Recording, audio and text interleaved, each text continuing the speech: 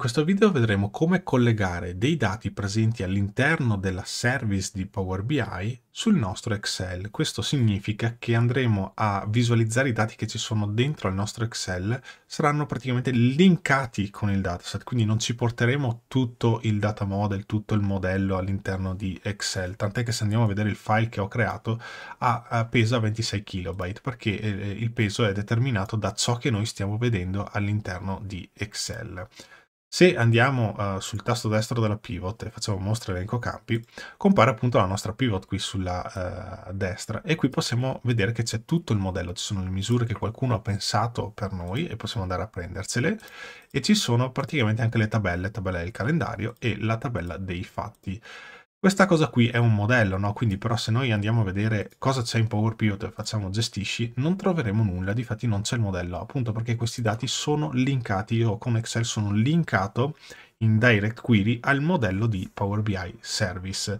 Questo ci permette di creare un modello unico per fare la data visualization con Power BI, quindi possiamo fare una bella app arricchita bene con dei grafici di KPI ad impatto visivo e possiamo invece pensare di utilizzare lo stesso modello per generare una deep dive in Excel e quindi giocare con le pivot tradizionali e i grafici pivot tradizionali di Excel. E poi ovviamente possiamo giocare con le varie formule e appoggiarci ai dati che andiamo appunto a visualizzare. Per collegarci con questi dati qui, per collegarci in Power BI, dobbiamo semplicemente andare nel menu dati, selezionare recupera dati, andare su da Power Platform e selezionare da Power BI. Per chi non ce l'ha, poi vi faccio vedere come integrare questo tipo di driver nel vostro Excel. Quindi cliccando su da Power BI, sulla destra compariranno tutti i dataset, tutti i modelli semantici a cui voi siete abilitati come accesso, perché ovviamente non è che vedete tutto quello che esiste nella service, dovete essere abilitati a poter vedere questo tipo di dati. Vedete che qui ce ne sono diversi, quindi mi dice vuoi inserire la tabella, ok, quindi potremmo inserire una tabella di dati, oppure inseriamo la pivot, di solito si gioca con la pivot, che poi ovviamente si può andare a giocare con la pivot e con il grafico, tant'è che se poi facciamo anche clic destro sul grafico, facciamo cambia tipo di grafico, ovviamente possiamo giocare come ci pare, come se fosse esattamente il grafico standard di Excel, solo che siamo linkati, quindi facendo inserisci tabella pivot, facciamo un clic ad esempio qui, lui lavora, mi fa un foglio e mi crea appunto il link al mio modello. Con questa tecnica io potrei collegarmi con lo stesso file Excel anche a più modelli semantici di Power BI, quindi potrei creare un file Excel che tratta anche più dati perché non sono legato al singolo modello di Power BI, posso veramente attaccarmi a tutto quello che voglio. Quindi cosa dobbiamo stare attenti su questa cosa? Dobbiamo andare sul menu dati, query e connessioni. Se vediamo su Query non c'è niente perché Query è il menu che ci fa vedere i collegamenti che ci sono con Power Query. Su connessioni vediamo i modelli che abbiamo importato da Power BI. Adesso io ho collegato anche questo e lo vado ad eliminare, però qui ci rimane, ok, che sarebbe il modelli ruoli 1, quindi lo vado ad eliminare. Ok, adesso rimane solo questo che ho creato, quindi se faccio un clic destro su questa connessione, facciamo proprietà, queste sono le connessioni di Power Pivot, che però in questo caso è un link.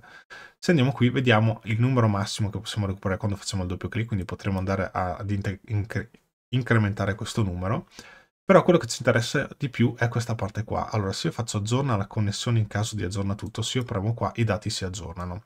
Però vorrei evitare questa cosa all'utente in modo manuale, quindi potrei dire aggiorna i dati all'apertura del file, io potrei predisporre il mio report fatto e finito con tutte le viste belle che poi posso andare a distribuire. Solo che quando gli utenti aprono il file troveranno il dato visivamente aggiornato a quando io ho salvato quel report. Quindi è importante assicurarsi di flaggare anche questa proprietà. Aggiorna dati all'apertura del file, così quando distribuirete il report che avete realizzato e l'utente andrà ad aprire il file, i dati si aggiorneranno, quindi andrà a pushare il dataset di Power BI e ci darà immediatamente i dati aggiornati, così l'utente non dovrà fare nessun clic per essere sicuro di aver aggiornato i dati. Ovviamente se questo non è flaggato, nel momento in cui io vado a fare un qualsiasi filtro nel mio modello, lui comunque va a fare la query verso il dataset di Power BI, quindi appena io andrò a applicare un filtro, lui comunque andrà a recuperare i dati veri, quindi anche se non ho fatto aggiorno tutto, non ho fregato quella proprietà, comunque ci recupererà i dati in tempo reale di quello che è presente su Power BI. Solo che appunto può essere fuorviante perché quando un utente entra si aspetta di vedere già il dato aggiornato, quindi è importante secondo me su questo tipo di documenti andare ad a flegare questa opzione. Potete giocare con anche aggiorna ogni, quindi magari avete un modello di Power BI che si aggiorna ogni ora e dopo 60 minuti dite guarda, refreshami il dato. Cosa significa? Magari l'utente ce l'ha a video aperto, non lo tocca mai, dopo 60 minuti i dati cambiano e lui si vede i dati che cambiano senza che tocchi niente. Ha un senso se lo usate in questo senso, altrimenti non ha nessun senso andare ad aggiornare ogni 60 minuti i dati, perché ogni clic che l'utente fa, comunque il dato viene rinfrescato. Ok, come faccio a far comparire il driver di Power BI all'interno di Excel? Allora, per far comparire questo driver dobbiamo andare sulla service, quindi andiamo all'interno di Power BI, quindi andiamo su powerbi.com, vi loggate, andate sulla freccettina che c'è qua in alto a destra e schiacciate su Analyze in Excel Update. Se schiacciate qua, lui vi dice, guarda, scarica il software oppure Learn More. Se andiamo su questo Learn More, vi porta praticamente a una spiegazione al topic di Microsoft che vi spiega come funziona tutta questa cosa che vi sto facendo vedere io. Ok, vi fa vedere varie opzioni.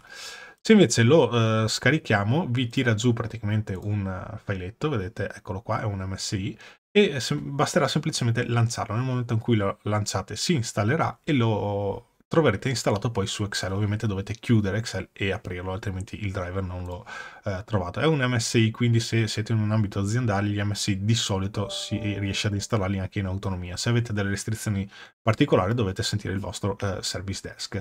Un'altra cosa interessante è che quando avete installato questo componente, se andate ad esempio sui workspace, andate su workspace ad esempio questo, aprite un report, anche qui se andate ad esempio qui vedete c'è questo report e voi andate su export, potreste fare analyze in Excel, quindi se fate analyze in Excel lui che cosa fa? Va a creare un file Excel in automatico, poi gli dite apri in Excel for web, quindi lo apriamo attraverso il browser e vedete che fa la stessa cosa che ha fatto nell'Excel locale che ho fatto io, che ho creato io, quindi vedete che crea una pivot e qui c'è tutto il modello, così l'utente può fare la deep dive, quindi se nessuno vi ha creato l'Excel e andate bene ad utilizzare l'Excel, quando accedete al report che vi hanno condiviso, se siete gli utilizzatori in questo caso, potete tranquillamente anche fare export analizza in Excel. Questa funzionalità dovrebbe funzionare anche senza installare nulla sul vostro PC locale, perché comunque accedete da web, vi crea un collegamento da web dove è già tutto configurato. Bene, direi che anche con questo video è tutto. Se è stato di vostro gradimento lasciate un bel pollicione in su, iscrivetevi al canale se non siete ancora iscritti. Se invece vorrete supportarmi in altro modo, magari pensate a stipulare un abbonamento col tasto abbonati che trovate sotto al video, così mi aiuterete a sostenere ciò che faccio e potrete accedere a tutti i servizi che offre il mio canale. Trovate diversi tier di abbonamento molto interessanti. Se invece vorrete sostenermi in modo differente, premendo sulla scritta altro sotto il video dove c'è la descrizione compare un testo molto lungo e lì trovate diversi link per andare a supportarmi, tra cui c'è anche la VPN. Se siete interessati a una VPN, io utilizzo CyberGhost VPN e mi trovo veramente molto bene. Quindi se acquistate il software attraverso il mio link mi viene riconosciuto qualcosina. Appena sotto trovate anche un link per l'acquisto di licenze software sicure e legalmente riconosciute. È un buon prezzo, è un sito che utilizzo io anche per acquistare qualche software quando bisogna. Trovate Windows, Office, antivirus e quant'altro che può essere utile come software per il vostro PC. Bene, vi ringrazio molto per avermi seguito sino a qui, ci vediamo al prossimo video. A presto, ciao!